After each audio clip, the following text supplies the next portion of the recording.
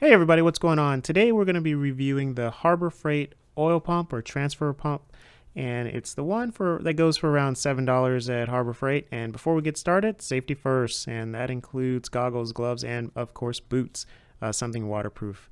And all right, so we're going to get started. This is the multi-transfer pump, and as you can see, it's a little handheld pump, completely manual, and we're just gonna go ahead and transfer some oil that's been sitting out back for a long time. So this is kind of the ultimate test here.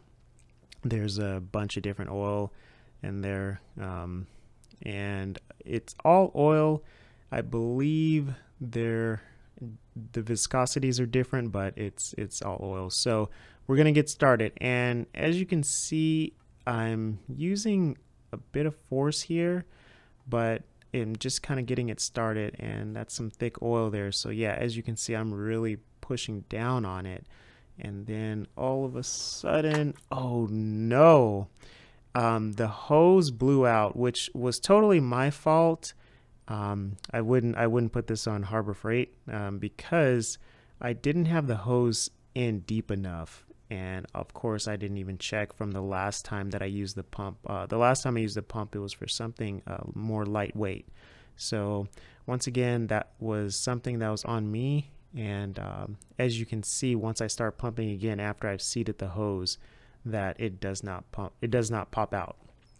So here I'm just pumping, and you can see that there's a lot of pressure in this pump, and that's a good thing because that means that this pump can handle a high amount of pressure. Now, I wouldn't go so far as to like really push it to the limit, but for this kind of application, it's really good. And if you're going to use it on the car, which I would highly recommend using it for something like when you buy differential fluid and you're gonna fill your differential, something that doesn't have a fill hole, then this is the great pump. This is a great pump. You can't beat it. And so now we're gonna go into like I guess convenience, and you can see right here that I left the pump on the bucket because it doesn't really have a stand, but as you can see, it fell. So it's in the department of can it like take care of itself. It's kind of hard to just leave sitting around.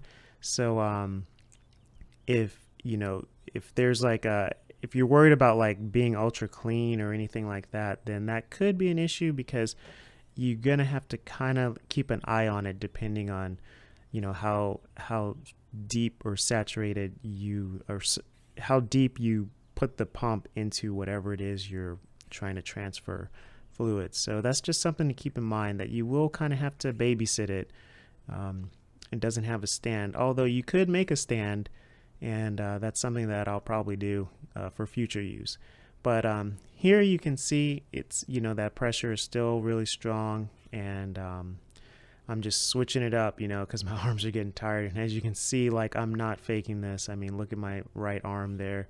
You can see that I'm really giving it my all without trying to like blow the hose again. But I mean, compared to when the hose did pop off, it's holding up a lot better. So here I am changing positions again, just because I'm getting a little tired, I guess.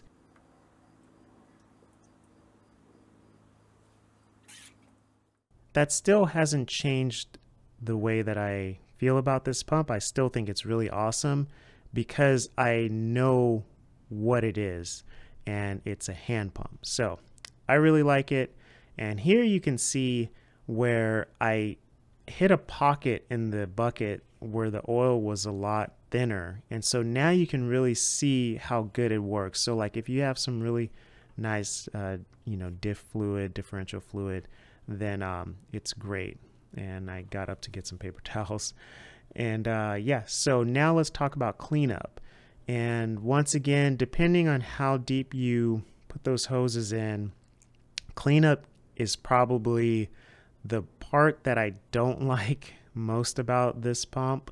As you can see right there, it's just a huge mess. So yeah, the best thing to do is just kind of prep your surface so that you know, whatever falls on the floor, you'll have like some paper or something like that. So that's what I would recommend.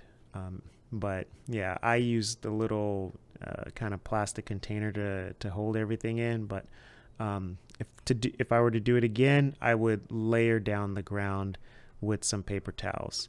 And then here I'm just pushing out all the old oil that's in the chamber, that's in the cylinder, that's in the pump. And then after that, I'm just gonna go ahead and wipe everything down. And but there were no leaks, none whatsoever from the pump itself, which was great. Aside from the hose just coming out, which once again it was my fault. I just didn't have the hose seated deep enough. Nothing leaked out. Everything was nice and dry. I guess you could say, which was really cool because that was one of my main concerns, you know, like with something like this, it's like, what, you just kind of plug it in, you don't even thread anything. But it was great because nothing leaked out, and so that was awesome. And so here I am cleaning this tube, you know, because it's been sitting in the bucket. And you know, this pump in this situation is actually really cool because if you do have a large bucket full of oil or something like that, then you don't have to drain the whole bucket, or you don't have to transfer the whole amount of whatever it is. You can just transfer enough so that you can pick up the bucket and pour it in, you know, so that the bucket isn't too heavy, and then that can cause you to like spill something or drop the bucket. So that's one thing that the transfer pump is good for, is to just kind of like take off, you know, maybe like a quarter or something like that. So that's the kind of cool thing about it. And as you can see here, you know, I'm just kind of getting that last bit. That's one thing that you know, another, I guess, drawback, unless you really you know, force all the contaminants or whatever you have out of the hoses. But there will be some leftover. That's why I put it in a plastic bin like that, just so that whatever does leak out, it'll just go in the bin, and then I'll just clean that up.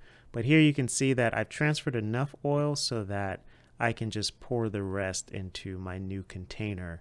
So that's what the transfer pump would be really good for, instead of using maybe like, I don't know, a spoon to transfer everything out, which would probably take a really long time and be really messy. So yeah, in my, you know, my final thoughts, go get it. It's great. Buy like 4 of them. All right, well, thanks for watching. I hope you enjoyed this video. Please like and subscribe, and I'll see you guys in the next video. Bye.